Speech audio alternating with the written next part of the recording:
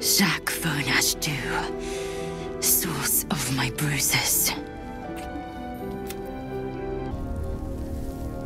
Either your face is decorated with fresh bruises, or you are blushing like a lovesick youth.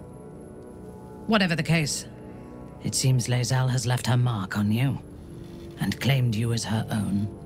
I will leave you to enjoy her attentions. I hope you are strong enough to survive them.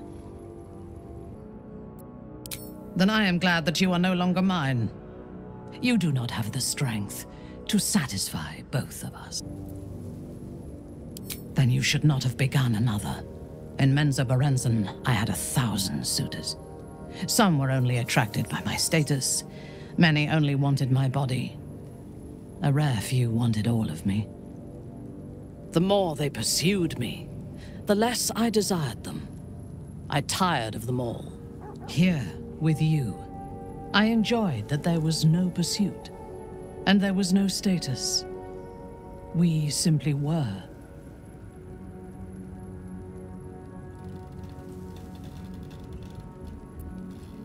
Then you must tell Lae'zel of your decision.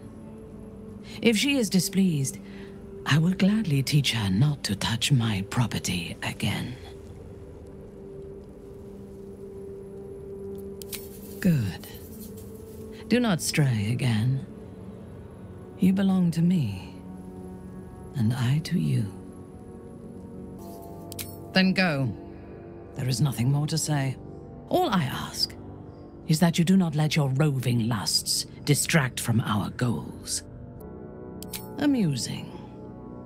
I'm not sure you have the strength to satisfy either of us, let alone both. And besides, I do not share what I desire. You will be much sorrier if you continue to talk. Go. There is nothing more to say. We enjoyed one another for a while. Sometimes that is enough.